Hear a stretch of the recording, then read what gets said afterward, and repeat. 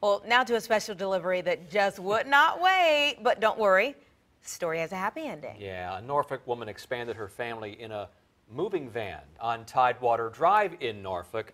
10 in your sides, Laura Caso is here with the rest of this story. We want to hear this one. Yeah, some would call this a speedy delivery, right? And on a pain scale of 1 to 10, the mom says the delivery process was a 10 here in that car. But the good news is mom and baby are doing great.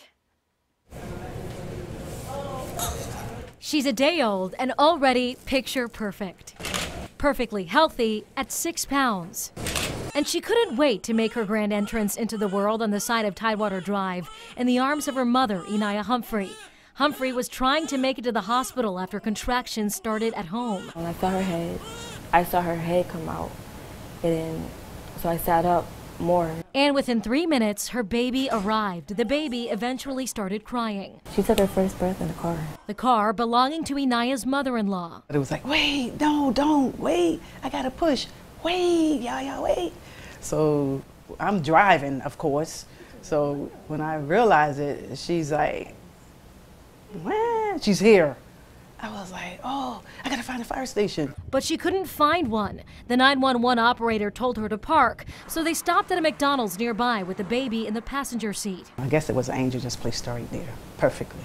Paramedics arrived and took over. They quickly took the family to the place they were originally headed for, the hospital. A mother of 9 herself, she says her daughter-in-law is nothing short of amazing. I didn't have to help her do anything. She was just there. And now all are here together as a family with their beautiful Autumn. A perfect bundle of joy, a natural in front of the camera. A special delivery, or in this case, roadside delivery. Mom says her baby girl is bound to take her for a wild ride. And this is Inaya's 3rd child. The family is expected to head home tomorrow in what will be a much different ride for them. Laura Caso, 10 on your side.